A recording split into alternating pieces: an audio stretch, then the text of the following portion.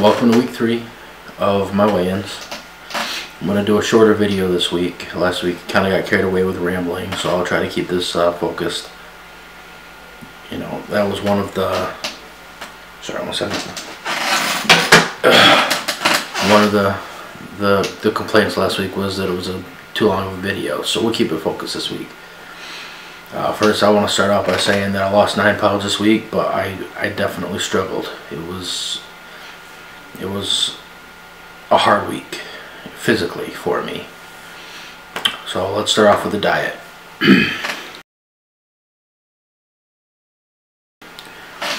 For this past week, I stuck with a 2,900 calorie a day diet.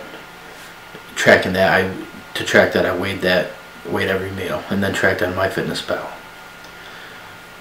You know, 2,900 seems like a lot of calories, but if you're not paying careful attention, if you're not weighing everything, you really can eat that many calories rather quickly. An example of that, this week I went out for the first time since I've been here, and you know, old habits kick in. You know, you don't realize it in the moment, but I actually ended up ordering 2 subs from a place called Groucho's. It's a deli, and I had 2 subs and I had peanut M&Ms, and over, you know, a half-hour period I ate 2,700 calories without even realizing it, without tracking it until later. You know, it really is important, you know, the discipline to not eat too much, and planning, especially when you're going out to eat. You need to plan before you go, otherwise you set yourself up to fail. It's incredibly hard. So now, fortunately, I was, you know, through willpower, I was able to come in under my calorie goal that day. I actually fasted for 24 hours after I ate that. You know, you can say what you want about fasting for 24 hours. You can say it's not healthy. You can say that's not the right way to go about it. It's more or less a mental thing for me than anything else. I think it's important. You have a goal. You want to stay under that goal, you stay under that goal. I made the unhealthy choice to eat 2,700 calories in a half hour, so I paid the price. You know, responsibility is an important thing in this journey. Okay. I also want to talk about the importance of home cooking. You know, it was a big thing when I came here to really take over and learn to cook and focus on cooking. You know, because you can control what you eat. You can control what you cook and prepare for yourself. And if you only cook certain things, you're limited. You don't have 100 choices if you go to a restaurant to help you wafer.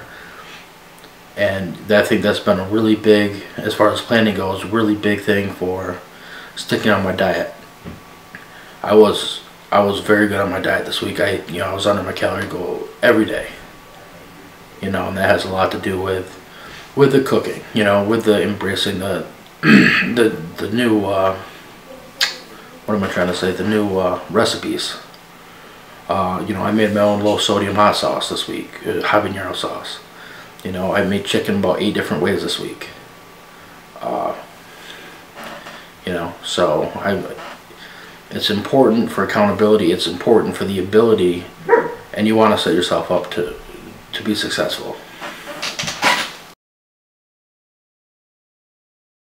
This week was extremely tough for me, exercise-wise. I've been doing really well since I've been here.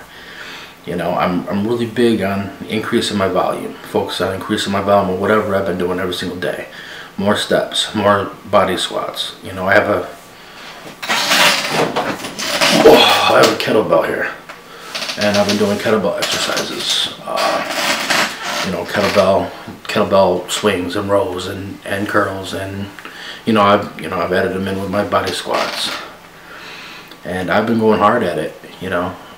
Every single day, add a few here, you know, add a few more, and you know, eventually, you know, if anybody's ever used a kettlebell, it's no joke. It's hardcore. And at some point, I hit a wall this week. You know, I had extra energy, and I went harder with the kettlebell swings. And if you don't know what they are, you know, feel free to look them up. But as somebody who spent the last 20 years or so inactive, not doing a lot of exercise, you know, it's a shock to the system. And you know, at that point, I couldn't recover the next day. I could barely move the next day. In fact, I don't even think I hit my steps for the next day. So I took a couple days off from the exercising. I still walked. I got my steps in. But I need to take a couple days off from the lifting, you know, which is fine. You know, if your body's hurting, you have to do it. I think that the hardest part is making sure that the 2 days don't turn into 10. You know, and ultimately then you get off for a month or 3 months. I think that's been my biggest issue for as long as I can remember. And that's something I really need to guard against. Exercise. Ordered my bike. I've decided to use my bike as a reward for when I get to 450 pounds.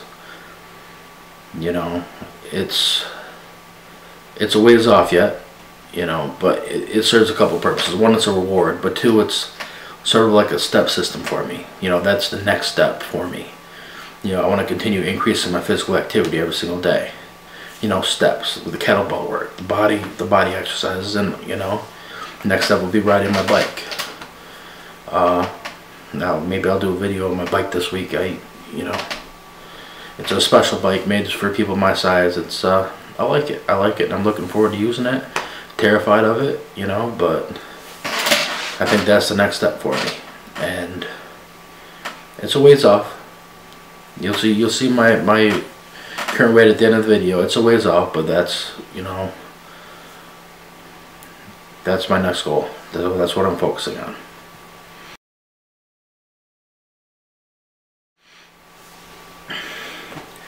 So what is my frame of mind this week? You know, it was disheartening to be so sore that I couldn't get my full exercises in. I've been going along really well. Getting everything done daily, being really strict with the diet, and very happy with that. And it was hard to take a couple days off, but there was nothing I could do. You know, I do kettlebell rows, and I got through 3, and I was like, I'm done. You know, I couldn't do it. So we took a couple days off and we got back to it. I'm happy that I didn't let that affect my diet. You know, as I said, you know, I was on point with my diet all week. I was under calories all week. In fact, actually for this upcoming week, I'm gonna lower my calories even more to 2,500, and I'll just try to eat more lean. So I didn't even have trouble staying under. The only day I had trouble with staying under on my diet was, you know, the day 2 subs and peanut M&Ms. You know, but even then, I call that a success because I stayed under for the day, and I learned my lesson about, you know, knowing what you put into your body. Another takeaway, you know, when we go out, we plan better. We look up the menus online. We know how many calories are in foods. It's surprising.